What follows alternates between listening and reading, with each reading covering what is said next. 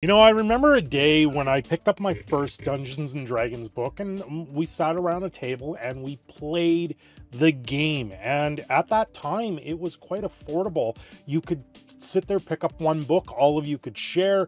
If you had the series of books, it made it better. Over time, you would spend a little bit of money and buy them, but mainly you just had to get a pack of dice and away you go. Well, now it seems Dungeons & Dragons is no longer the affordable manner that it once was, with the costs pretty much doubling from 3rd edition to their new edition coming out, and it just gets worse from there. I actually have a 3rd edition book, 3.5 edition book, and the Canadian price on this is $39.95. I don't know if you'll be able to see that on camera, but they print them on the back of the covers. So for $40 Canadian, and in a lot of ways, places you could buy these used quite easily for a lot less than that. That was what the starting point was. Of course, I didn't start with this. I started in 2nd edition, a little bit into 1st edition going into it. But now the new version is a lot more costly. So the 2024 digital and physical core rule books are going to be on a discount of $179.97. Save $60 on the core rule books, valued at $240.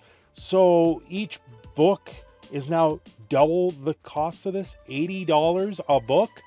$80 a book for something that was $40 originally. And of course, what do you get in these new books? Well, that was $40 Canadian. This is $240 American dollars. So add in another $60 to $100 on top of that for us Canadians up here, and now you're in a realm that you're completely priced out of this game. They think a lot of whales play Dungeons and Dragons, I guess. No, the whales play more Magic the Gathering out of it because cards can retain some value and be traded like stocks. That's why that exists. But now, what are you really getting out of this? The new books look absolutely horrific with the artwork. This one in particular, I still question how the stance of this dragon is in the background. Let's not count that everybody is missing on this cover. It's all mostly female now on the cover, which is kind of interesting in itself because the competitive nature of this game doesn't necessarily ring true to that. But it just gets worse, especially when you have dwarves now getting each other's tattoos on their bodies. This makes me wonder if AI art was involved in this, or is this some sort of meme that we are completely missing? So the dwarf beard with the rings in the beard gets tattooed on the other guy, and his beard gets tattooed on that guy. Dwarves like their beards, but they never like them this much. Usually you would have like skull and crossbones. You would have something menacing for a tattoo. When it came to dwarves, at least that's the type of idea that I get when I think of Dungeons and Dragons and a fantasy realm, not whatever this is. I don't even know who this is being made for. And you know what? We can't forget our good friends that are in the wheelchair, that are completely disabled, because they have to be part of the game. They have to run around in game and showcase their disability in the game. I have a disability, and it's the least thing that I would ever want to have involved in my Dungeons and Dragons game. That would be absolutely horrific if I had to deal with what I deal with on a regular basis in a Dungeons and Dragons game. I actually did a video when this first came out of the idea of the combat wheelchair, how asinine and ridiculous of an idea this actually is. And this video's 3 years old now, back when the channel was very small, and it really was something else. The whole concept of having a combat wheelchair going up a set of stairs to fight the menacing red dragon at the end. Just that concept, you know, the Lich, he has a mausoleum, and to ward off invaders, he puts in stairs. This is not a concept that fantasy is about. Yes, it's all about being inclusive and diverse, which it is. Everyone that plays these games. But if you tell me that you want to sit there and play a game in a wheelchair in-game, that's a different story altogether. I know at one point, watching Full Metal Alchemist, I was like, okay, how can I make this character actually work in Dungeons and Dragons? He's missing an arm, he's missing a leg, they are part of a mechanical system, and that is much different than being in a wheelchair where there is healing things that you can do in games. The idea that people don't heal normally, I guess if that's the type of situation and type of game that you're going to play, you can easily put a psionicist in a combat wheelchair and then they become more effective.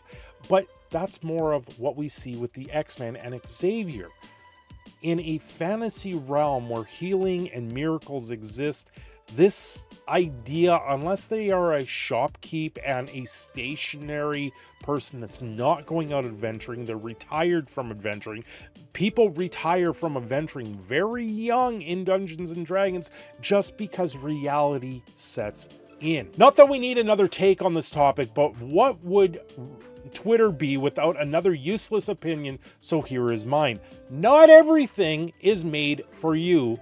Don't like it? Totally fine. Don't incorporate it in your world. The end. It really is that easy. And that is where we come full circle on this situation. Now we have a price point that is completely pricing people out of the game. And we have people shilling for the game saying it's not made for you. This game was never made for you. No, this game was made for everybody. That's the problem. And now it's being subject to people coming down on it and saying you have to change these, you have to control these, you have to gatekeep these things. And it is only made for the select few that now can afford it. And you've got to put your identity or your skin color or your disability first in a game. Not that the people around the table doesn't matter and that you go into a fantasy realm. No, it has to be imagined. Everything, every woe, every little detail of our lives needs to be put into a fantasy realm. And that mental breakdown that is on the cusp at that point needs to be segregated into Dungeons and Dragons.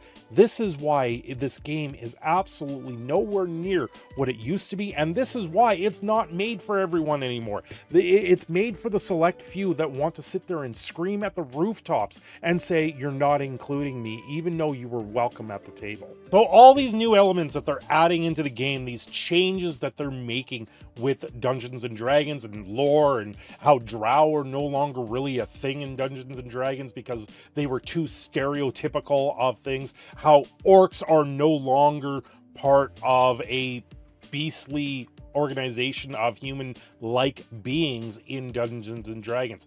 Everything has its own detail at this point, but it all has to be segregated back to a reality instead of it being completely fantastical and good storytelling. The storytelling has left the room.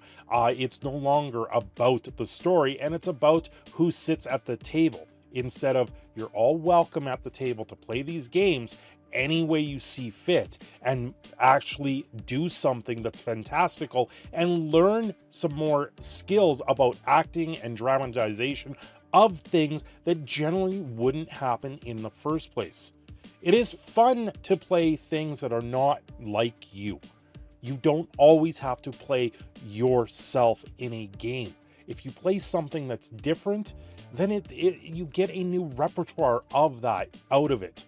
And you learn something new. You learn some new skills at the same time.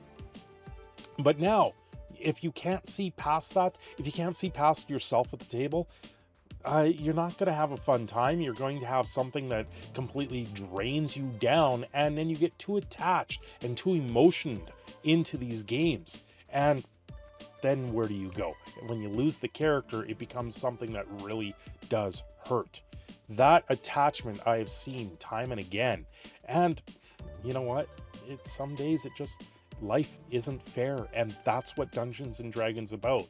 A lot of it is about the glory that you get from it, but some of it is about the loss that you get from it too, and learning how to navigate these things in Dungeons and Dragons.